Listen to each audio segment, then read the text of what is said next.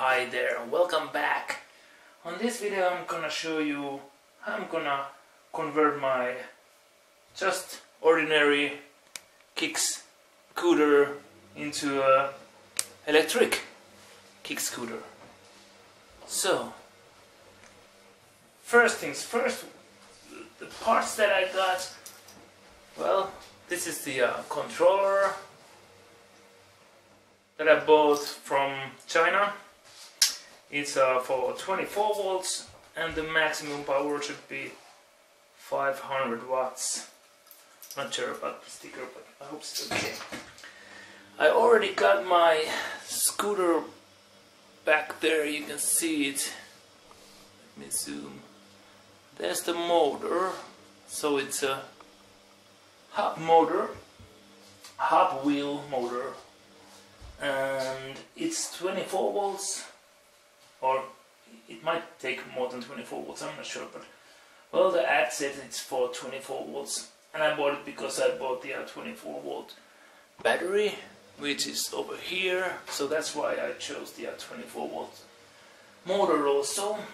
It came with the controller, and I got that already hooked up here. I had to make some modifications to the fork here. I had to widen it for half an inch or something to fit it. This was the original front wheel, which is way narrower than. And also I had to cut some metal from here to make it, because the axle that goes there, it's a kind of a square, so it prevents it from spinning, and these bolts just keep it in place. So yeah, that's what I done earlier, and today I'm gonna try to test it out, how it works, or if it works at all. And this is the thumb throttle adjustment thing, and it also has the kind of a gauge for the voltage, I think. I hope it fits here. There's a lot of wires on this controller and I don't need them all, but yeah. So let's see what happens. I'm gonna apologize about the audio quality. I had the washing machine behind me, and also my girlfriend is doing some dance moves on the living room. So this controller came with no instructions, but I got some photos from the seller. Let's see. These are not that good. There's this one. I also got this one. But the wires are not all the same color. I think the pictures are from similar type of controllers, but not the exact one that I got here. First thing I did was connect the power plug that goes to the battery into the controller here, using this. It was simple, and also the let me see, the three-phase connection to the motor, because the motor I think is brushless. So these three is pretty simple. They are all the same color, and also some, I don't know what these. They are coming from the wheel, some kind of motor sensoric stuff, and also have the same color. So it was pretty simple. Then was the thumb throttle. I think I got that right. These two, I think these are for the cruise control, I think. Yeah, because there's a switch over here. But I didn't connect those. I think they're somewhere in there, but I don't think I need those for the first test. So first I'm gonna plug this. It's kind of a bad connection thing because it can go either way inside the battery. So I have to check that the markings are okay, plus and minus. Whoa. But the power is not on the battery yet because I need the keys to... Here are the keys. So I'm not sure if it's a good thing to have all this stuff on my lap. Let's see what happens.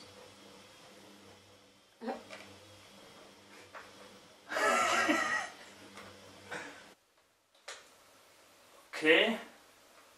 Well, so I think the power is on.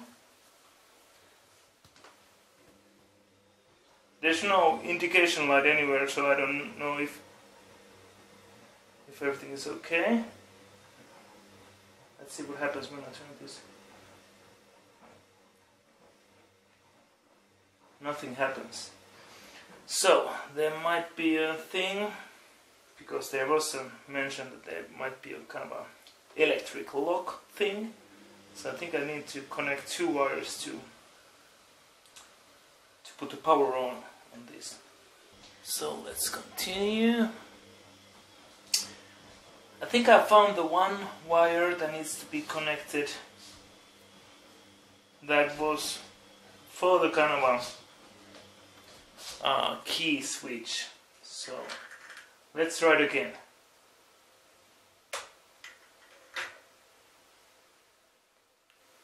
Still no light on here. Whoa!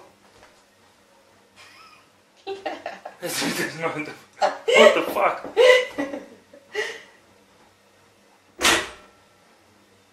Is it jammed or something? Something is wrong, I think. If the, I don't know if the brake is on or something. I found what was the problem. So these wires over here, they had the same color that the ones, these small ones that come from the wheel, from the motor. And I got those all connected to the same colors, the matching colors. But I don't think this is for them, or I don't know.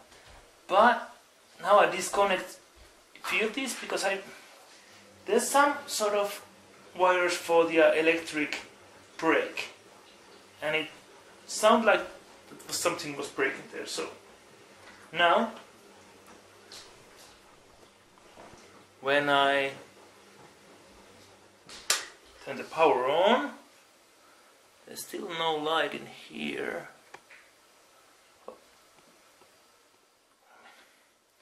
But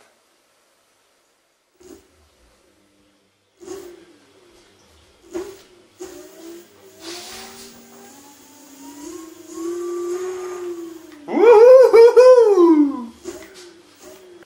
I got most of the wires now figured out. I even put the small ones that came from the motor that I first took off because it was making a funny sound over there. I put them back on, and I also found the wires that control the electronic brake, and also, oh yeah, the power is on already. So here's the throttle, and I also found the wires for the cruise control. So now when I need two hands. Now when I do this, I'm like driving like this, okay, and then I wanna make it cruise, I press this. Oh, let's try it again. Okay, now. So I can take my hands off and it's still spinning. So now we are cruising, and then when I connect these small wires, it's gonna stop. I'm not sure, but this should be the electronic brake. So I think the next stage is gonna be me taping with duct tape or something the battery to this steering pole over here, the battery over here, and the controller somewhere in here. And well, it's pretty late now, so I think I'm gonna do it tomorrow. But yeah, and this should connect okay to the handle, and take it for a test spin. So let's see what happens. Okay, so it's the next day, and what I did, I put all the components together, the battery, the controller, and the throttle there, and then I just tied up all the extra cables here. As you can see, it's not the prettiest, kind of a Frankenstein build here. The battery and this is just held by a few straps and duct tape. But the idea was to test it out, and I did. I went out, I took it for a spin, I cruised like an hour or something, just testing the speed and the the throttle, and yeah, everything worked okay. It didn't come loose, which was nice because there was a lot of gravel still on the roads because of the ice and the snow. We had snow like a few days ago, a lot. So yeah, that's why there's gravel on the streets. But yeah, it held pretty good. But I was a little bit disappointed by the maximum speed. I was hoping to get like 30 kilometers per hour, but I got only 25, which is I think around 15 miles per hour. I'm not sure, do the math. The next part, I'm gonna post now this video, put it out, and after that I'm gonna start figuring out how to attach this controller somewhere in here, and I'm gonna fix it so it's permanently there. But the battery needs to have a kind of a support plate over here where I can attach the power cords, and also it needs to be easily removed because I'm gonna use the same battery. I'm building an electric outboard motor also at the same time, and the idea was to build this and use the same battery on my outboard motor for my inflatable dinghy. So the battery has to be easily took out and put it on the boat, and took it out and put it on the scooter. So yeah, that's gonna take a while to figure out the most sophisticated and elegant way to put all this junk nicely and beautifully somewhere in here. Yeah, and I'm gonna also design a kind of an extension to here to cover and seal all the extra wires. So I'm gonna do that with my 3D printer.